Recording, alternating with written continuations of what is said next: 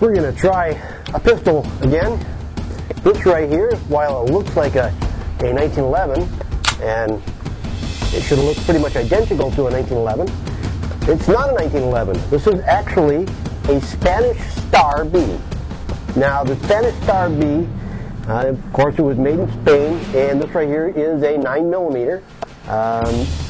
They're a little bit unique. While they look identical to like a 1911, they actually don't really share any parts. You can tell which series it is by looking at the butt. In this case right here, there's a B.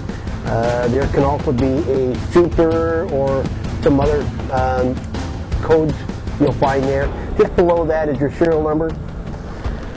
And you'll notice on the slide, it'll say Star, and it'll say SA. Well, it's not a Star, it's not a Star SA. SA is more like the equivalent of corporation. So it'll be Star Corporation. Some of the codes, there's a bunch of codes on this, and really to get through the codes, you should go to a website. The website is www.star-firearms.com, and they list all the different codes and everything on here. There's a tremendous amount of codes to figure out the dates involved.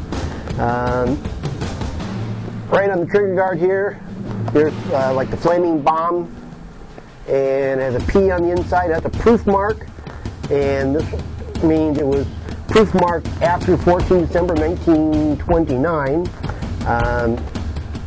The only way you can find out the date is just above the proof mark on here. It's also got a proof mark back here. You probably find them in a few other places.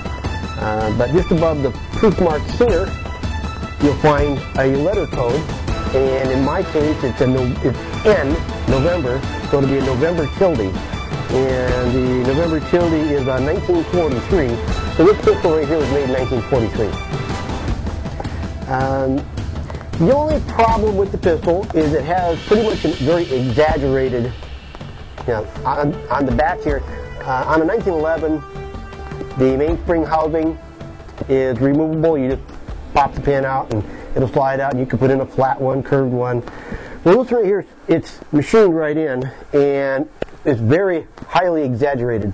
It's got a really big, narrow one, and that tends to bite into the hand just a bit. Other than that, it's got a really good feel. It's just standard 1911 feel to it. All the controls on this particular pistol are 1911. The magazine release is where you normally find it. Slide release is where you find it.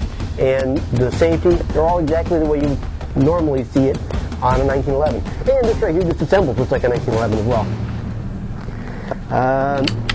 I have fired this quite a few times. Like I said, this is 9mm, and this is a nice shooting weapon. It really is. These were CNR weapons and curio and relics. So if you had a CNR license, you could purchase one of these fairly cheaply. And they're kind of hard to find now, but you can still find parts. Go to that website I mentioned, and they have a parts list where you can find all the accessories and stuff, where you can find magazines. I've had a lot of fun with this pistol. This is a good sidearm. I'm a 1911 person myself.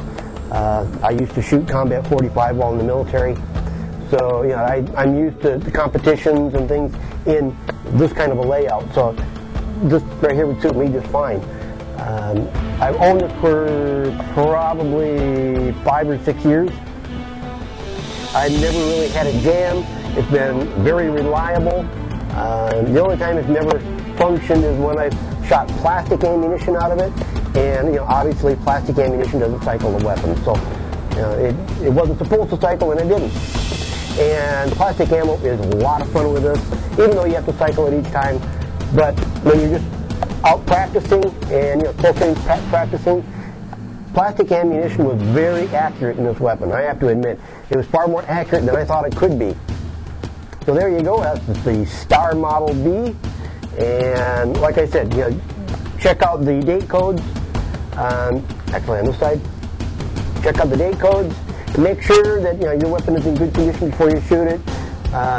They've got the 9mm Largo, and the Largo is a lot different than the 9mm. You got to really watch the ammunition issues and things like that. Like I said, go to the website. That right there is the Spanish Star Bean.